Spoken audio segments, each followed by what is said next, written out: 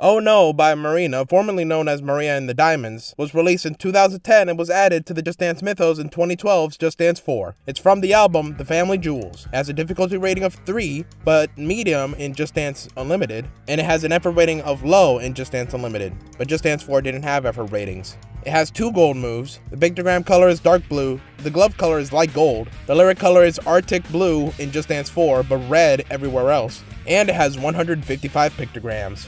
This is the first song by Marina in the series. The 2 floating mannequins which appear in the menu square do not appear in the original album background.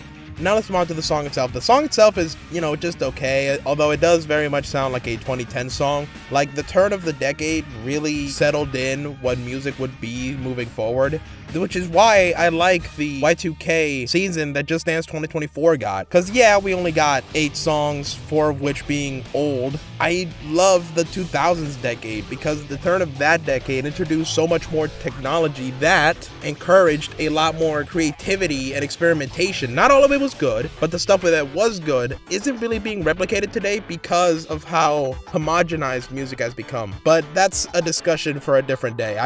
And that day will be never, because this isn't a music channel, this is a Just Dance channel, haha.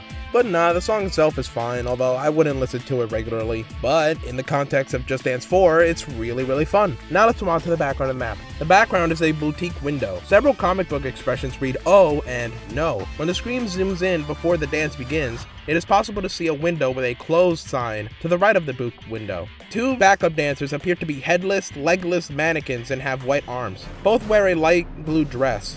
See, this is why I like Just Dance 4 so much. They were very limited in what they could do, and instead of just reusing a character or reusing a background or, changing up a background a little bit like they're doing today, they did something simple, yes, but still creative, The Just Dance coaches already look heavily like mannequins, so why not just start a map with a mannequin? And why not have other mannequins, this time without legs and heads, in the background? And also, before Just Dance 2014, they didn't have trios.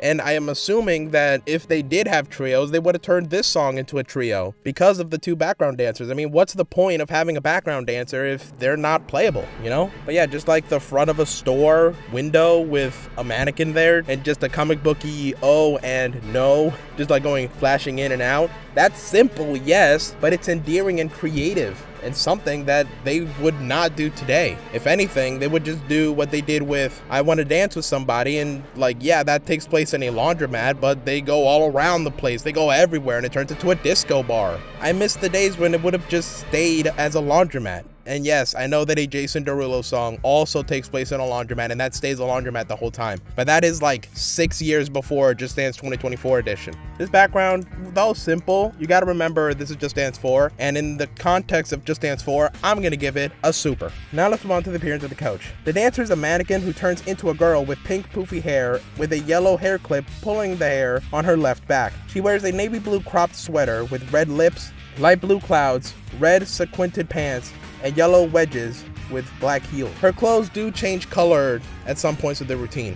So yes, this is kind of just like, a normal going out outfit, but isn't that the kind of outfit that a storefront would have right there in the front? I mean, come on, go down to your local mall if it's still open and just glance at the Coach store or Old Navy or the Gap, and you'll see that they have pretty basic clothes at the front that the mannequins wear, and that's perfectly fine. And hey, it makes sense with the theme that they're going for. See, I like this. I'm sorry, I'm very biased towards Just Dance 4, and I'm going to find every reason that I can to praise it. This outfit in the context of Just Dance 4 is great, and I'm gonna give it a super. Why not a perfect? Or yeah, because yeah, it could have been a little bit better. I don't like the random color swatches, or it just kind of looks like somebody spilled different colored paints on it, so that's why it's gonna get a super.